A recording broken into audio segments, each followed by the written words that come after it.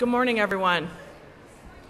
I'm Sarah Purcell, Director of the Rosenfield Program in Public Affairs, International Relations, and Human Rights, and in the History Department at Grinnell. And it's a pleasure to see so many bright and happy faces here this morning for our Scholars Convocation, which is the keynote address for our Grinnell Young Innovators for Social Justice Prize Symposium Week. We've had a fantastic week already with a chance to meet our wonderful winners of the first ever Grinnell Prize. And you can read more about them in the program here. And I hope that you will consider coming back. There's still a little time left to meet the winners and to hear them. In addition to which, they will probably be back on campus in the future, giving short courses and interacting with our students. We intend for this to be a fruitful relationship with them.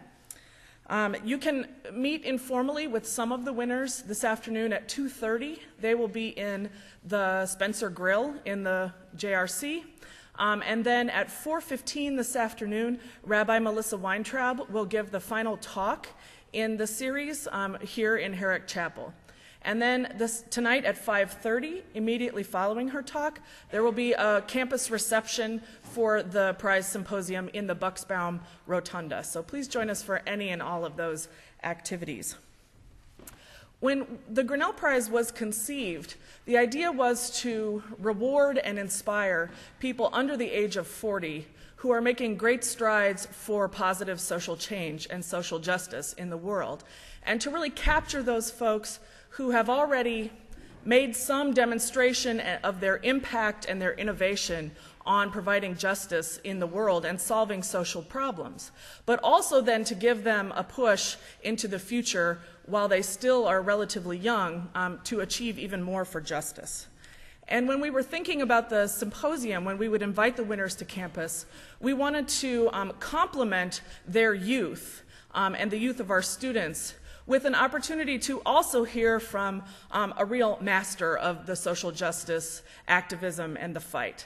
And that's what we will hear this morning for the keynote. The idea being that there's a resonance between people with longer experience in social justice work and our winners and then our students, and that this is a real generational conversation we hope to inspire on our campus.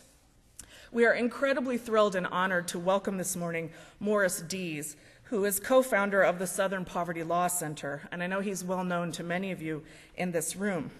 He co-founded the SPLC in 1971 following a successful business and law career.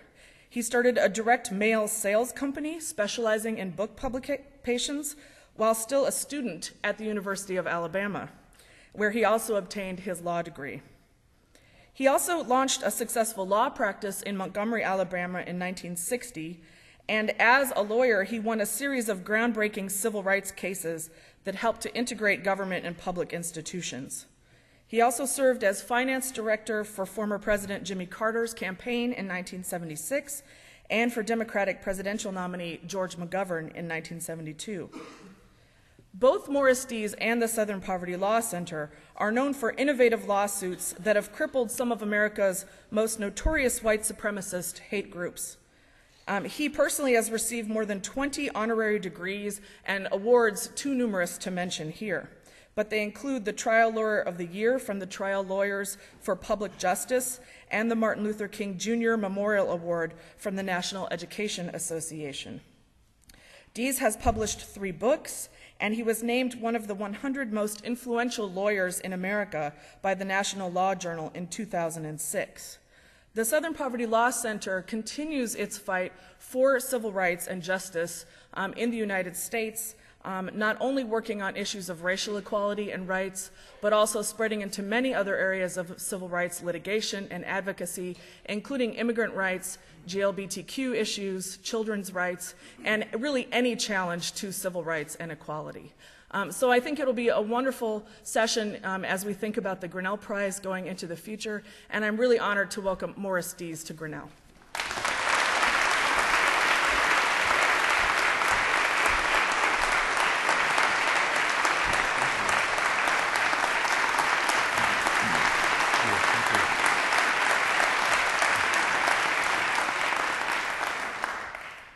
Well, thank you for your warm welcome.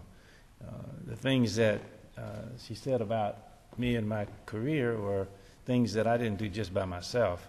In fact, the head of our Immigrant Justice Project is Dan Werner, a graduate of Grinnell. And he told me to be sure to send his regards to each of you. I was thinking as I was driving here this morning from Des Moines, how did I get from the cotton fields of Alabama to the cornfields of Iowa? And I just thought about it a while, and I was just thinking this morning when I was thinking what I might say to you, and a lot of you are not from Iowa. In fact, most of you are not. So we all share a lot of things in common. But I think it probably started back in the cotton fields of a small community I grew up in Montgomery County, Alabama. My people didn't have any land. They were just renters, sharecroppers, you might call them. And there were really two classes of folks down there. There were the blacks that worked the fields and the white folks that owned them. I was really glad that my parents didn't own any land, and I am now. Then I didn't. I was ashamed of it then. But now I'm glad because I had a chance to meet a whole different group of people because I was out in the cotton field picking cotton with them. But I think it was more than just that. I think it was a little community I grew up with in that area. And I kind of put the blame maybe for what I do on my teacher in that little small school. We had only 75 students in the school. And Mrs. Verabel Johnson was my teacher in the 4th and 5th and 6th grade. They were all in one room. And she was also my Sunday school teacher in a Baptist church that didn't look much different than this. And you could really never tell when you were in school or in church back in the 50s when I was going to school, because we had a Bible verse in both places every day. And Mrs. Johnson wanted us to grow up to be successful people, good boys and girls and men and women. And there are two things that this dear lady who taught my dad, she taught two of my boys, taught me too before I think they closed that little school to get rid of her. But there were two things that she thought that we could not do if we're going to be successful. We couldn't smoke cigarettes, and we couldn't drink alcoholic beverages. I did great on the first one. I promise you, if all America, and you especially, had have had Ms. Johnson for your teacher, nobody would smoke cigarettes because you would remember that little rhyme in your head as soon as you saw one. We had to say this, I'm telling you, almost every day in that little school. When she was there, we had to say that tobacco was a filthy weed, and from the devil does proceed. It picks your pockets and burns your clothes and makes a smokestack of your nose. But look, on this drinking thing, she was much more serious. She had a button about this big around. I know she got it in that Prohibition days for you foreign students. That's when America had this crazy experiment outlawing drinking. You know, France and England and other countries could not understand that. But we did. And in this button, I'm sure she led the troops when that Constitutional Amendment was debated and voted on. And she led the troops down in our county. And on this button it said, "Lips that touch wine shall not touch mine." And she died an old maid. But one day she was going on and on in class with her temperance lesson. And I'm 12 years old. I'm just a lawyer to be in 1948. I'm sitting there and I'm listening. And I'd heard her talk before. And I said, "But Miss Johnson, you told us last week that Jesus, in one of his miracles, turned water into wine." And she said, "Yes, Morris, but we'd have thought a whole lot more of Jesus if he hadn't have done that."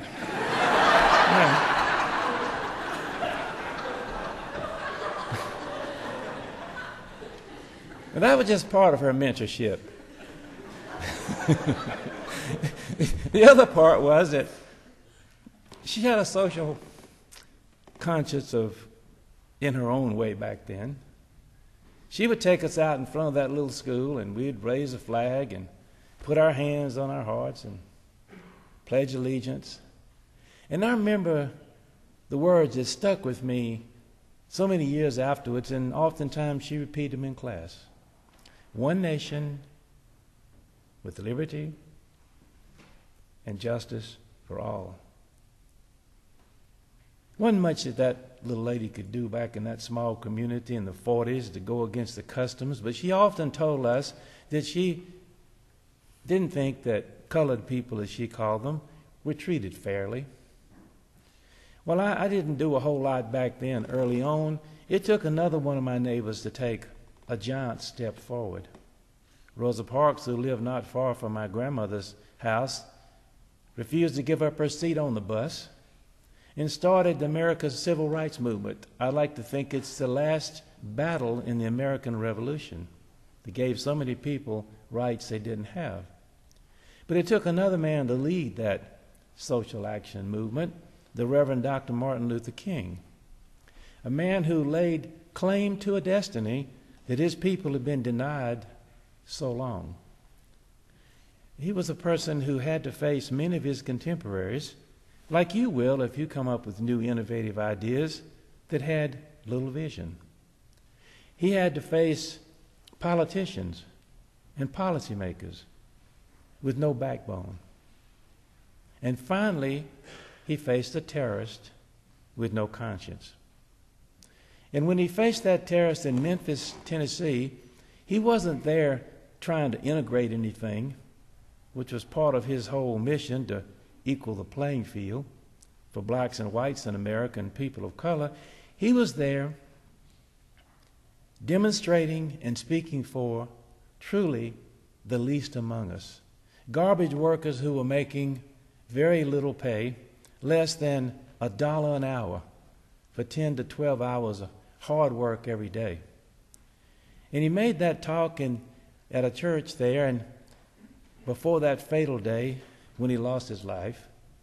And Dr. King said, you know, folks, he said, I've been to the mountaintop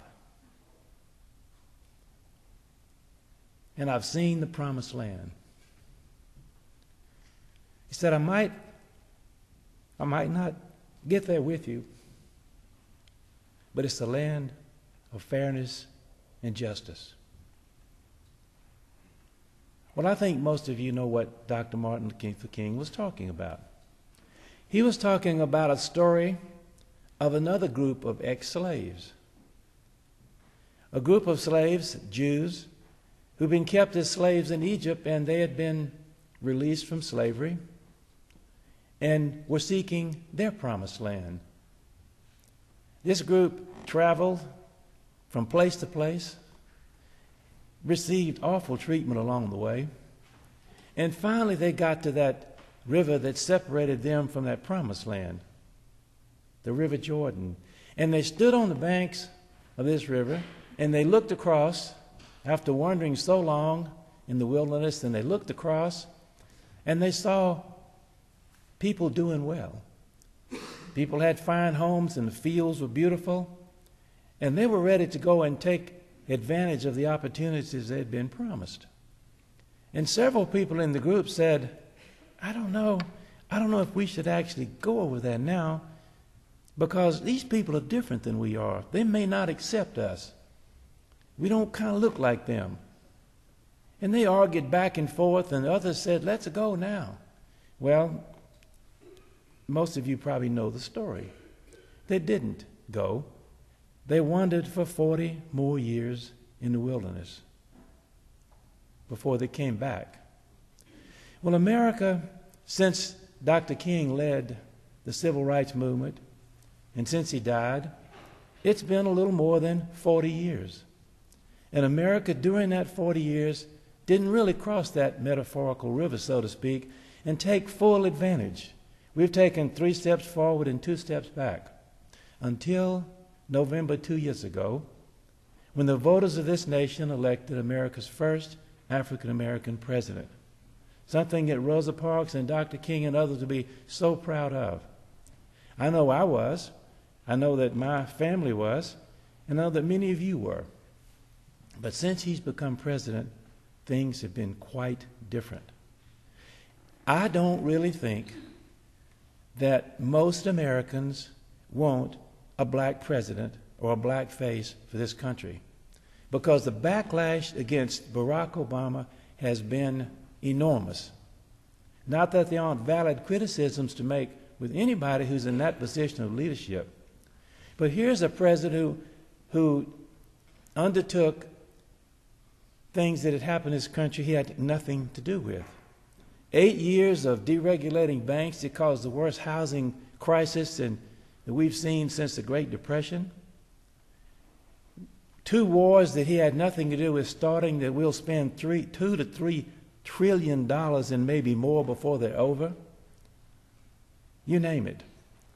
A crisis that is facing America today, and it gives opportunities for new innovators to deal with.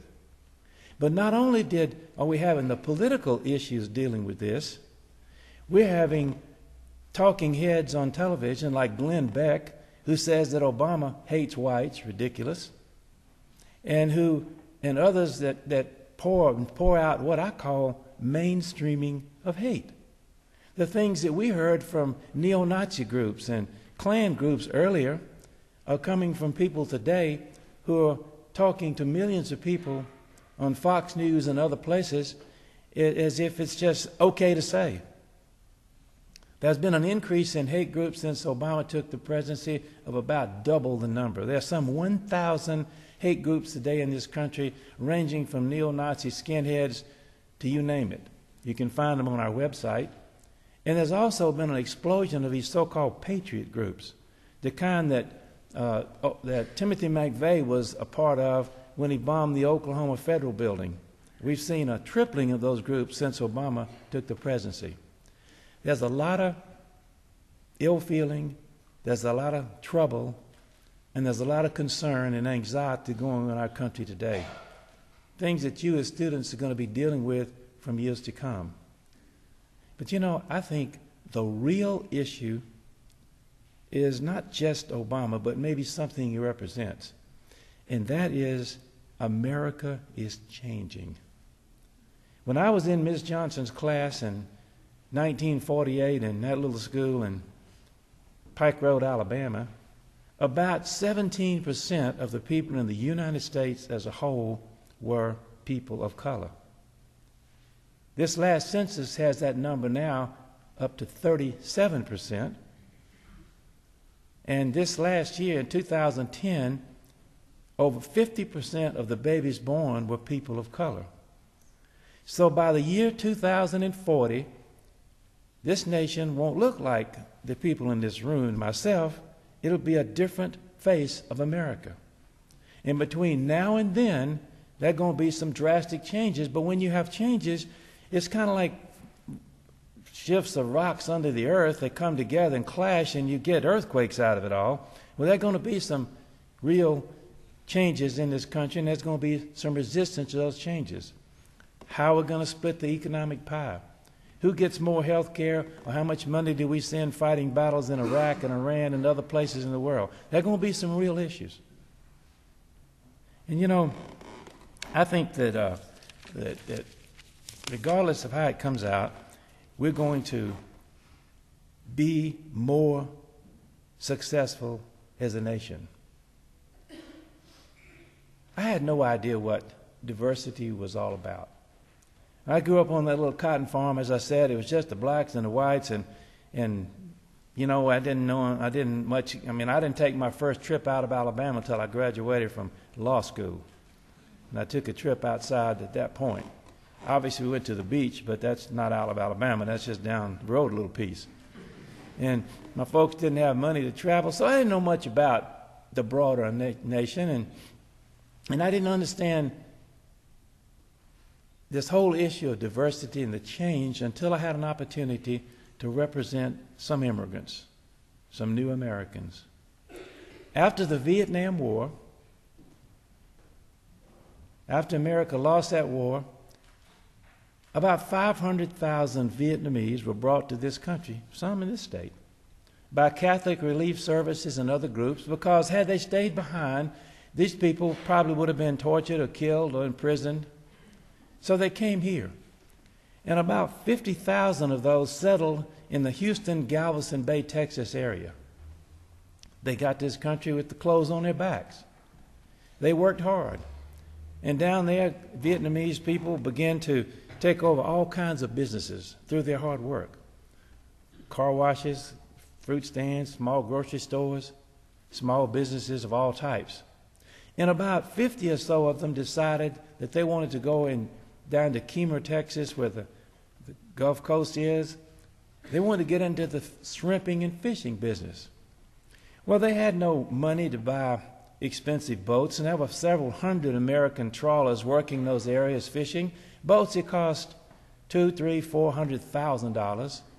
And these Vietnamese fishermen, having fished in the warm waters around Saigon Harbor and other places around Vietnam, they understood how to make it on the cheap, so to speak. So they bought old broken down boats. Boats that Americans had long abandoned. They were sitting in shallow harbors just rotting away. And they fixed these boats up. And these 50 or so Vietnamese fishermen went out to fish, and it wasn't long before they were out fishing the American fishermen in their big, fancy, expensive boats. And there's no other way to put it, but the American fishermen became jealous. They had an association, 1,200 members, and they went to the Texas legislature and said, we want you to pass a law not allowing these people to have fishing licenses. Well, the Texas legislature, in its wisdom, said, we can't do that. These are our friends. They're our allies. This is a free enterprise country. And so they refused to do what these American fishermen wanted to do. So the American fishermen turned to the oldest existing terrorist group in the world, founded in the mid-1800s in America, the Ku Klux Klan. They turned to the Texas Knights of the Ku Klux Klan and said, we want you to help us get rid of these Vietnamese fishermen.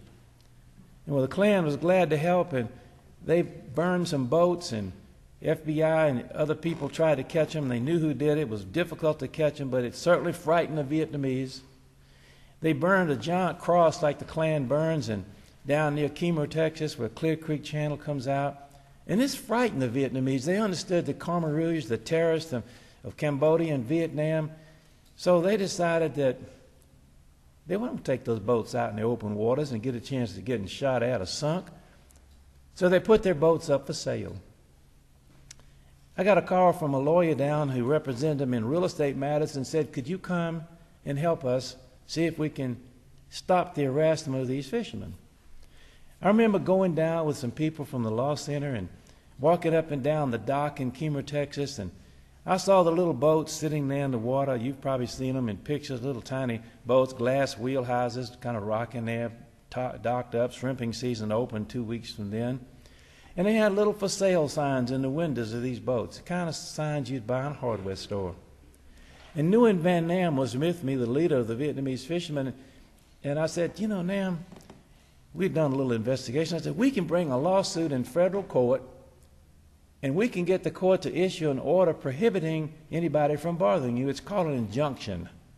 We can get a quick injunction, I believe, with the help we've gotten from law enforcement to put the facts together. And if anybody violates that rule, that court order, they'll go to prison for criminal contempt of court. Well, the fishermen agreed, and we went to work. We had to work quickly because shrimping season opened. The judge gave us a quick hearing. And we found some American fishermen who didn't like what they had seen either. They had learned these Vietnamese as friends. And so they told us stories about how they had been threatened by the Klan and others. If they let the Vietnamese park their boats at their docks, they'd burn their docks. Perfect testimony. Well, we're getting ready to go to court on Monday morning, and about Sunday around midday, I got a call from Nguyen Van Nam. He said, Mr. Dees, drop the lawsuit. I said, oh, no, man, why? What's happened? He said, well, our people are frightened, but the leaders of the other Vietnamese business have come to us and said, let the Klan have the fishing. We don't want them bothering our other businesses. I said, man, it don't work that way. If you cut and run now, they're going to come after everything you got. They don't like you here. I said, do you think that you could pull together leaders of the Vietnamese groups in town and also the fishermen's families? I want to talk to them. Because if you tell me I have to drop your lawsuit, I have to tell the court we're out of here, no clients. Well, that night, in a room about this size with about half this many people present in a small church, I was standing in a pulpit with a Catholic priest interpreting. Many of these people sitting there had the clothes they came to this country in, patiently listening. And I said, you know, folks, America is a nation of laws. Laws that protect the minority from the majority if the majority is breaking the law. It's a concept most people don't understand in other parts of the world, our democratic system. I said, but don't drop your lawsuit. Stick it out. So there was a man that most of you probably don't know who also used our courts in the face of horrible tragedies for his people. His name was the Reverend Dr. Martin Luther King. His churches and his people's churches were bombed when they tried to get the right to vote in good schools, but they stuck with America's justice system and won cases time and time again, and they wouldn't have gotten their rights had they not done so. I left, and I know it must have been a contentious evening there. I couldn't tell much about the people's faces as I talked to them. Later that night, around midnight, I got a call from Nguyen Van Nam. He said, Mr. Dees, continue the lawsuit.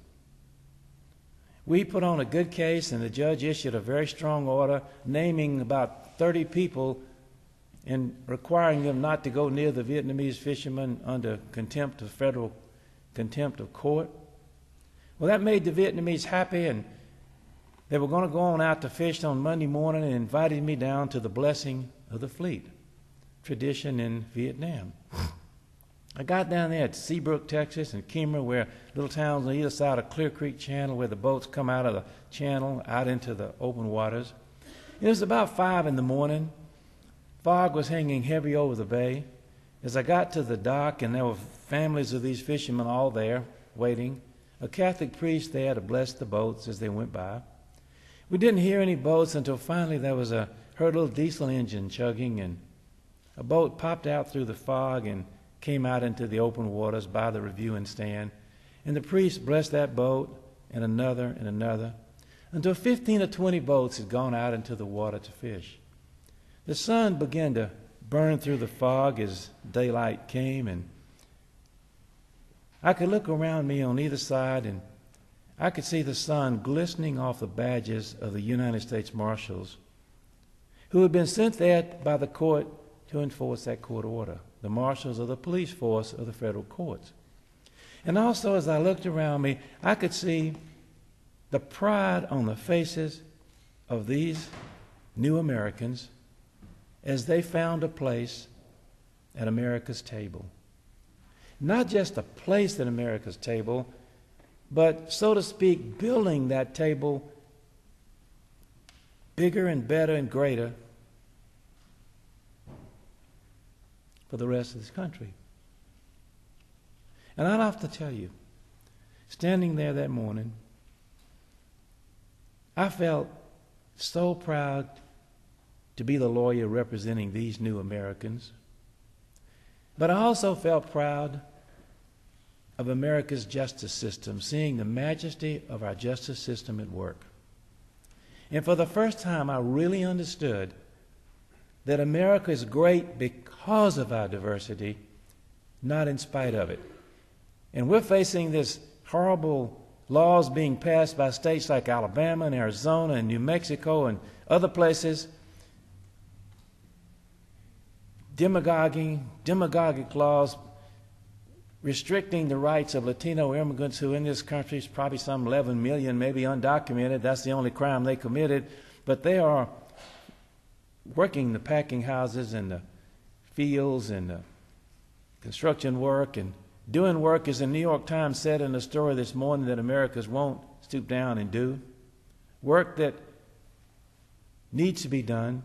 In Alabama, the law is so bad, it's just a political thing. Farmers are screaming now there's nobody to pick our tomatoes and plant this and that and the other.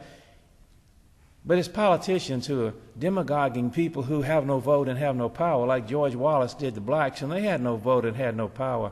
Today you won't see anybody in Alabama doing that because African Americans do have the vote and do have the power. But this isn't something new for America, and I doubt if it'll end with that. When my people came to this United States from Ireland in the 1840s and 50s, over 2 million, much greater percentage than those Latinos in our country today, they were roundly condemned. They said they didn't speak English. They spoke some Cockney thing, and that wasn't English. They said they were stealing American jobs. Doesn't that sound familiar? Well, good thing we didn't have a Bachman running for president then, because she wants to build an electrified double fence along Mexico. But these people got into this country, and they did well. But actually, some of them were actually lynched. You saw the Gangs in New York movie. They were killed in Boston and Philadelphia, New York, for stealing American jobs. They were demeaned as troublemakers, as drunkards, and you name it. And I'm telling you, if I'd have been standing in a church, in a pulpit in Boston Commons, making this speech today, like I'm doing today, and I said, let me tell you, folks, before 100 years from now, one of my kinfolks is going to be president of the United States, I'd have been booed out of the room, maybe arrested. And then when the Jews came in here from Eastern Europe in 1905 to 1920, escaping torture in all of Eastern Europe and Russia and places, they were condemned too as new Americans. Oh my goodness, there was a sign that says no Jews or dogs allowed in this hotel. It was no different than the way the Irish immigrants were treated.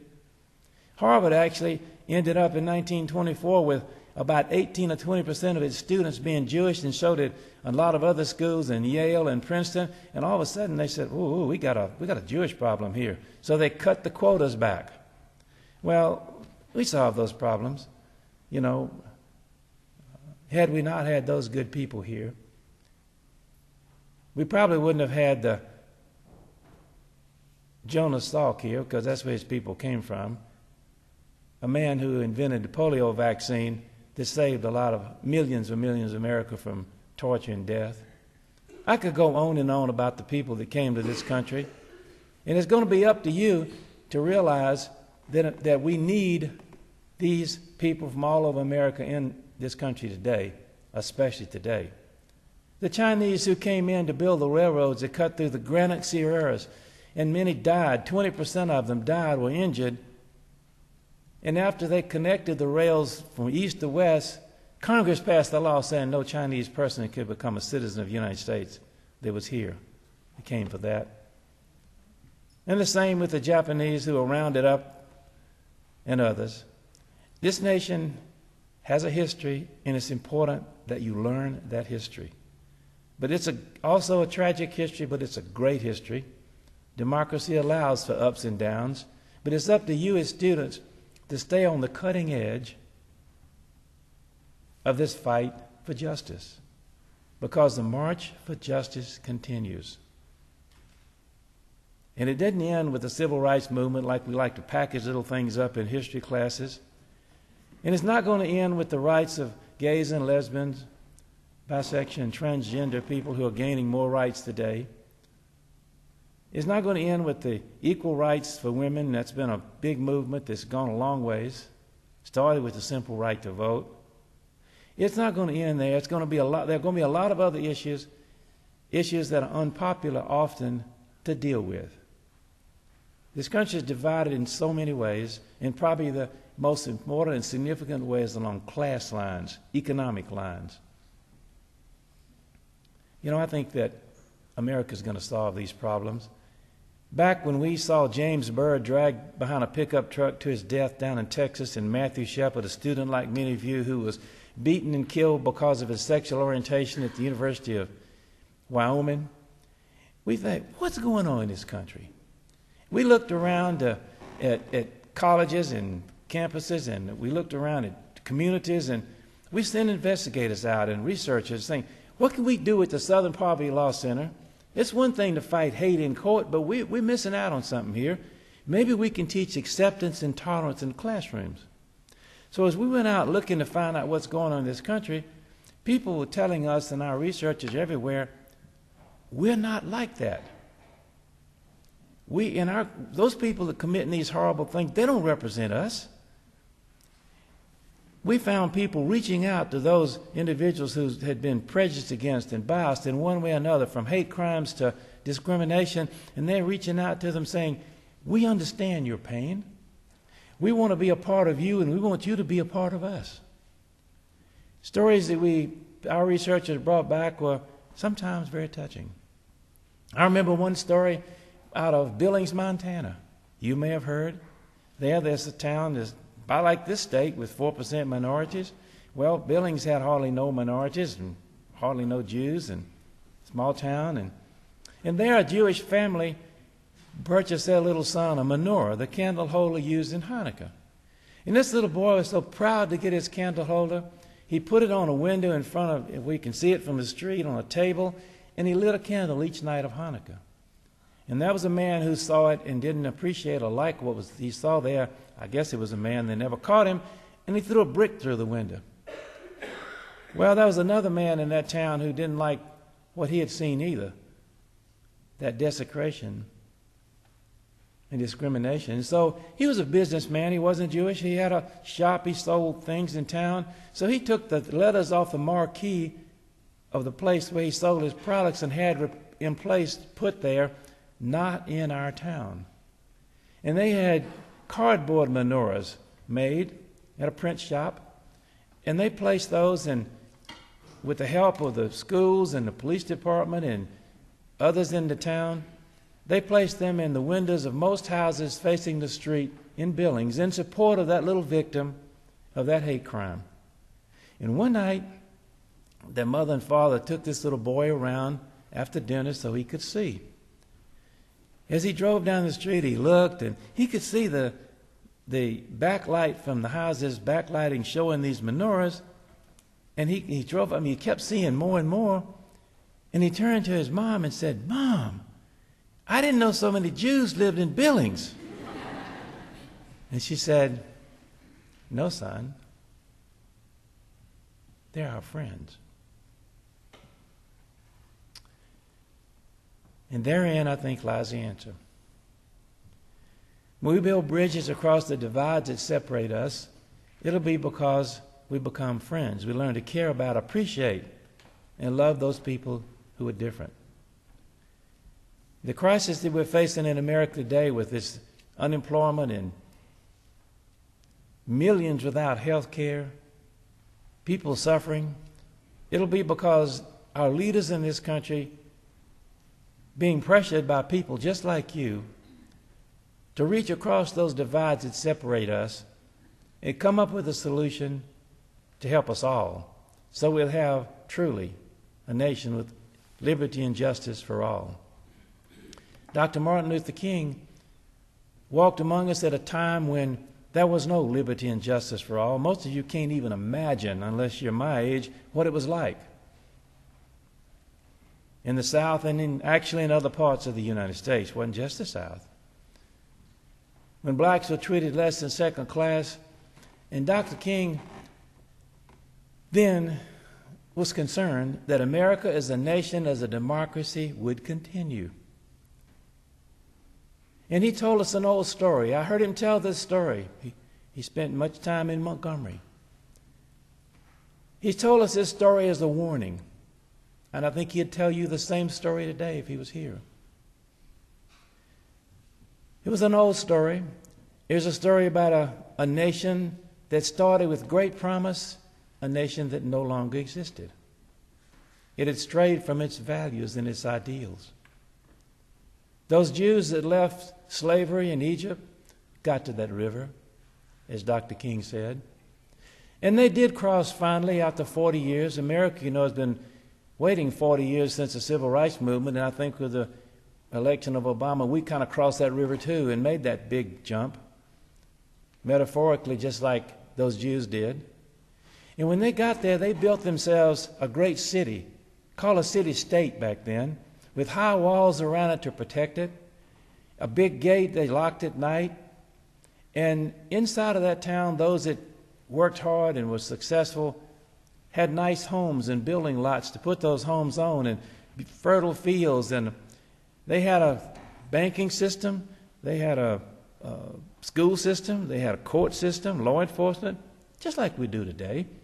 And in the middle of this town, they had a great marketplace where people from outside of this town came in and brought their products to sell. And there was a farmer who got there early in the morning with his wagon laden with produce from his farm, from a neighboring town. And as he was there early in the morning waiting for those gates to open, he saw able-bodied men and women reaching out, begging for a few grains from his wagon. And upon inquiry, he learned that, well, if you weren't part of the in group in this town, if you didn't have money and power, you didn't get a job. If you got a job, it wasn't a good job to feed your family. And then this farmer, when he put his products in the stall in the marketplace, he heard grumbling from the people walking by. And upon inquiry, he learned that, he talked to them, that heard them dissatisfied with the way things were going in the town. If you were in an in group, sometimes you didn't get arrested when somebody who was different and wasn't a part of the in group got arrested. Same when you go to court, you didn't get a fair shake. And this really bothered this farmer because he knew the trials and tribulations of these people. He knew their suffering. And he was a man of some means and reputation in his little community. And he asked for an audience with the leaders. I think some of you here might know who this farmer was. He was the biblical prophet Amos. Amos stood up in front of those leaders and said, you know, folks, you got a good thing going here. But unless you're fair to all the people among you and give people an equal opportunity, you're not going to get to keep what you have and pass it down to future generations. It's going to be taken away from you. And Amos closed his comments out, comments that were used by Dr. Martin Luther King when he spoke to us so often. Amos said, people, don't be satisfied until justice rolls down like waters and righteousness like a mighty stream. I feel confident that you people here with the reputation of this school for social action and people who come out of here and others like you all across this country will not be satisfied until justice truly rolls down like waters. Remember that equal rights begin close to home. That's where people seek equal justice. In our schools, in our communities, our workplaces. And unless people find equal rights and equal treatment in these places, we'll look as a nation in vain for progress in a larger world. But I have confidence that you will live up to the promises in our Constitution, the promises that were made whole by Dr. Martin Luther King and others in America's civil rights movement, and that you truly will not be satisfied until you do your part. And I think that one day, when myself and most of you out here with gray hair like me are gone, one of you is going to write a story about your generation. I would say a book, but it'll probably be on a Kindle or maybe something else. And I have to tell you, I got confidence in you in this country. And that book is going to be a book about your generation, which I think is going to be one of America's greatest generations. Thank you so much.